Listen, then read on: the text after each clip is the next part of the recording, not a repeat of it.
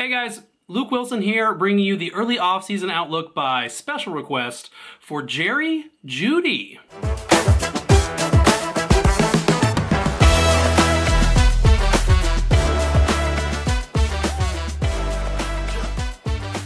Yes, I can imagine there's a fair amount of grumbling out there at the mention of the name Jerry Jeudy here in the late winter of 2024. So, to recap, obviously 2023 was rough for Jerry Jeudy. He was a guy with a fair amount of hype.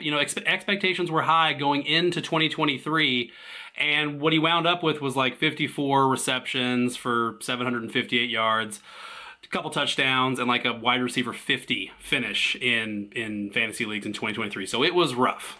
And so we should look for, if there are any reasons to kind of dump the data for a player like this, I like to stop and take a look around and see if we have those. And I really think that we do. So Jeudy, he has a pretty severe hamstring pull late in August of 2023. At the time, when word first broke, we thought it was going to be a multi-week, possibly a multi-month injury. It sounded really severe. But he came back from it very quickly, got back on the field. He did wind up missing week 1, but he was out there by week 2. But it really seems like that disrupted Jeudy's place in the Sean Payton / Russell Wilson offense for 2023. Amazingly, he had exactly 3 receptions in 9 of his 17 games. It's almost impressive. For whatever reason, the Russell Wilson version of this offense really flowed through Courtland Sutton and really through the running backs. Neither Jeudy nor Courtland Sutton were even able to get to 800 yards receiving. They really kind of gave Russell Wilson the Daniel Jones treatment in 2023. So looking ahead into 2024, we know that Russell Wilson is almost definitely not going to be back.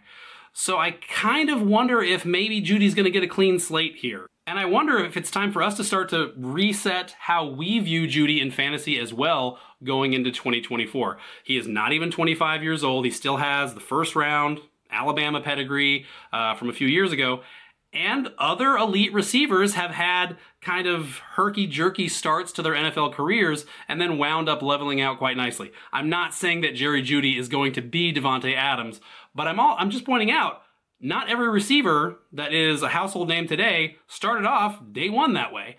Jerry Jeudy still has a path here. Courtland Sutton, he'll almost definitely be back, but there's an outside chance that he is traded or maybe even released. Obviously, the Broncos have a very strange salary cap situation, getting ready to release Russell Wilson and eat a lot of dead money there. So I really feel like this is an offense that we should not make any broad assumptions about right now. We know that they're going to have a new quarterback. That's really all we know. Looking at what the market is like on Jeudy right now in dynasty leagues, his market is way down, okay? After kind of cresting as something like the wide receiver 20, maybe even like the wide receiver 18 in dynasty leagues a few months ago, he's outside the top 50 at the position right now, okay? He's behind guys like Calvin Ridley, Deontay Johnson, Jahan Dotson, and those are all guys that I like as well, but I really don't know that Jerry Jeudy should be behind those guys when he's still young and in a Sean Payton offense and heading toward a contract year himself. Okay, this really does strike me as a prime buy low possibility. I'm not ready to call him a buy right now. We don't exactly know what the pecking order is going to be like between him and Courtland Sutton, assuming again that Sutton is still a Bronco in 2024. And Marvin Mims, who I really liked in the 2023 rookie class, is still lurking and also demanding an increase in his target share in 2024.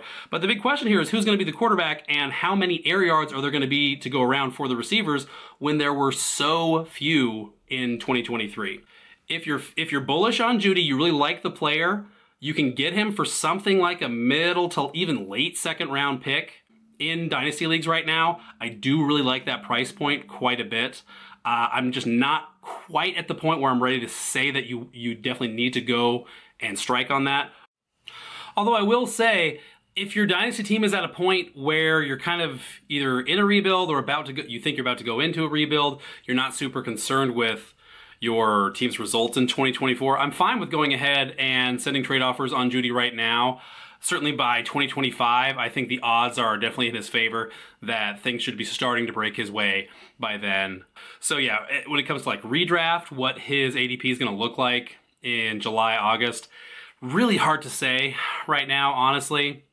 I'm interested again to see where he settles in, but there's the fog hasn't really cleared yet on that front for me.